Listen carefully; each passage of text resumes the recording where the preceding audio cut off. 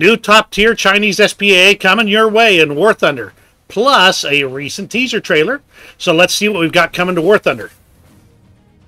Good morning. Welcome to the War Thunder website. I'm Old Deadman. We've got some interesting things coming your way this morning. I've got a fast summary of the new Red Skies teaser trailer, and I do mean fast. They teased out Rank VII Aviation with a flight formation of what's believed to be MiG-23s. They showed off new Commander CITV, where he can actually take over and control the main cannon if the gunner is killed. Possibly SAM air defense for airfields.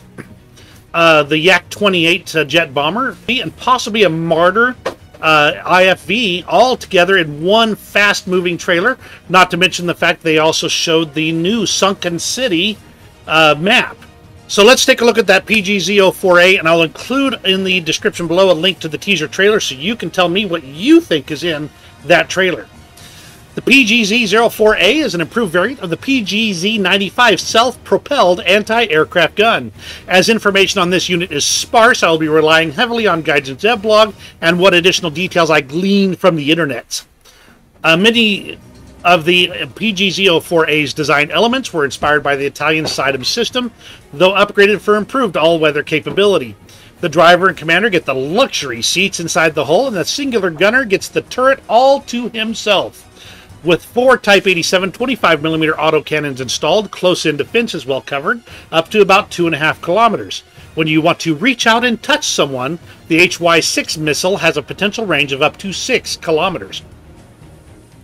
Weighing in at only 22.7 tons, the PGZ-04A has a top speed of 55 kilometers per hour on roads with its 383 horsepower diesel engine. The lightweight indicates similarly light protection, only 15 millimeters of steel armor. While equipped with a search radar, tracking is optical, so you'll need at least some clear line of sight to put your missile on target.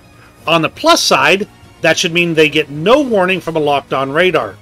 The infrared-guided HY-6 is the plum in your pudding here, with all aspect attack capabilities and the ability to engage targets maneuvering at up to 4 Gs.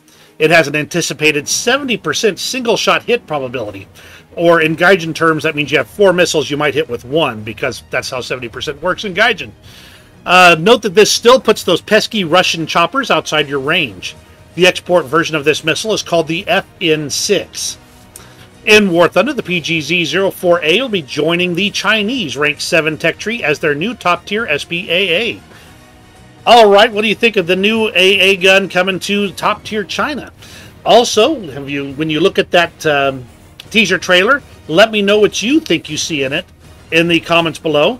Have a great day. Give me a thumbs up if you enjoyed this video, and we'll see you in War Thunder.